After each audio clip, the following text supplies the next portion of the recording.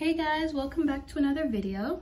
So today I'm going to be reviewing the Donor DK sustain pedal for keyboard, digital, piano, foot pedal. So it's the price I got on Amazon Prime for Canadian, almost $21, which is pretty good. So pros and cons about this foot pedal. Pros are it's pretty good for $21. It's relatively pretty good. It looks like it's made out of metal, but it's actually made out of plastic, which is weird. The trigger is in there. You can see in there, it's pretty good. Yeah. Made in China. And it connects to my piano.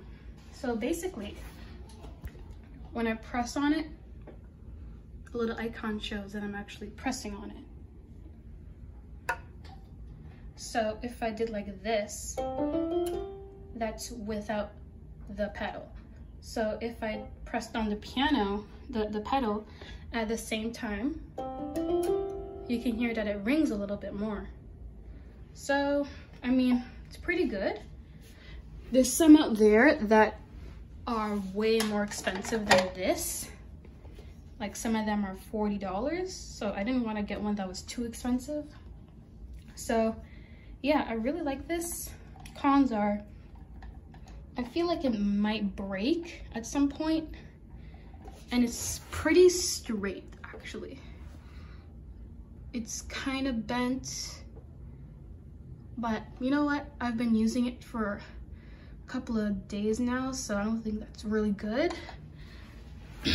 So yeah, thank you guys for watching. I'm gonna be doing some more reviews soon, and please like and subscribe. I would like to get to 500 subscribers by the end of the year, so it would mean a lot to me. So thank you guys for watching.